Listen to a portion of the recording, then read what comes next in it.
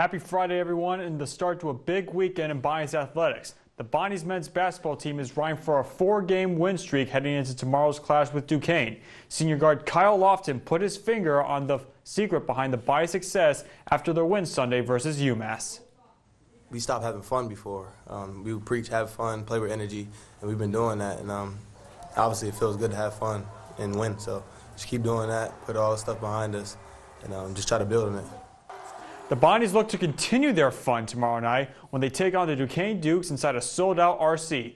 If you did not get a ticket, the game will air on national TV at 6 p.m. Eastern Time on ESPNU.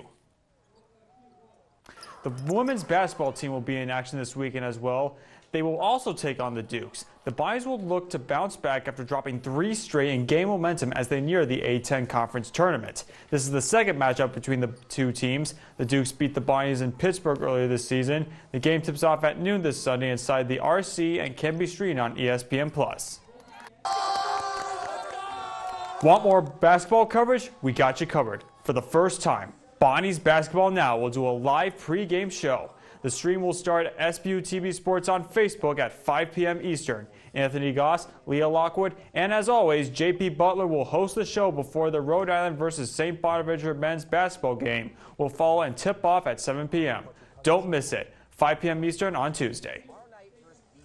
From the court to the field, the Bonnies men's lacrosse team stouts high expectations this season. After suffering a heartbreaking loss to open their season against St. Joe's, the Bonnies will look to bounce back Saturday afternoon versus the Bearcats of Binghamton. The game can be streamed on ESPN Plus at noon Eastern Time.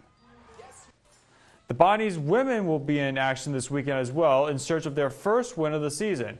0-2 to open the year, the Bonnies will travel to Pittsburgh to take on the Panthers as the A-10 clashes with the ACC. The game will stream on ACC Network Extra Sunday at noon Eastern Time.